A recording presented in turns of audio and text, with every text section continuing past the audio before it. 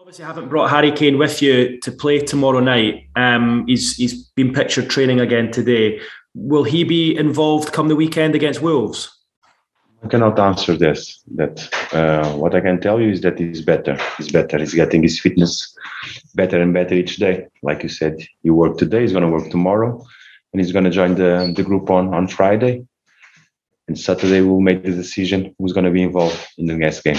He's better than yesterday, today, and hopefully it's going to be better tomorrow. So this is how all the players that are working should be day by day, recovering and progressing in terms of fitness.